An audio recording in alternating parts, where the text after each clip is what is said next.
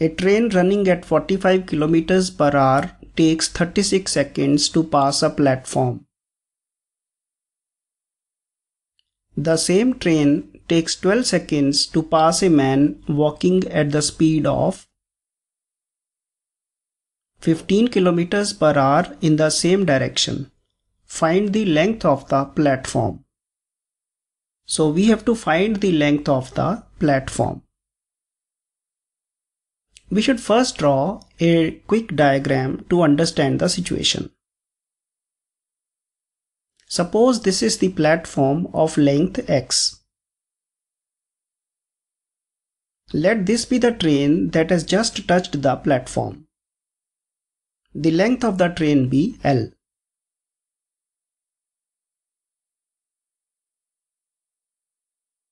The train will have crossed the platform if it covers this distance equal to L plus x. We have been given that this distance is covered in 36 seconds at a speed of 45 km per hour. We can write this by the speed and distance formula.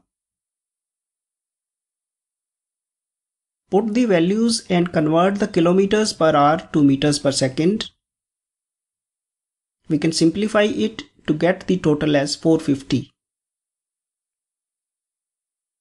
Next, let us take the case of man. Suppose this is the train. Let this be the man moving at 15 km per hour. He has just now been touched by the train. The man is also moving towards the right. The train will be able to cover the distance L at a net speed of 45 minus 15 equal to 30 km per hour only.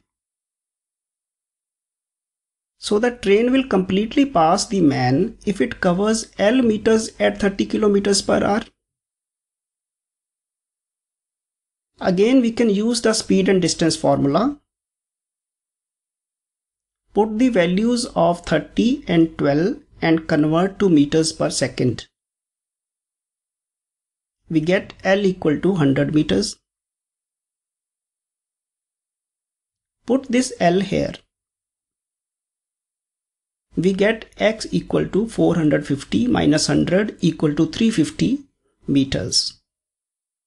That's the solution.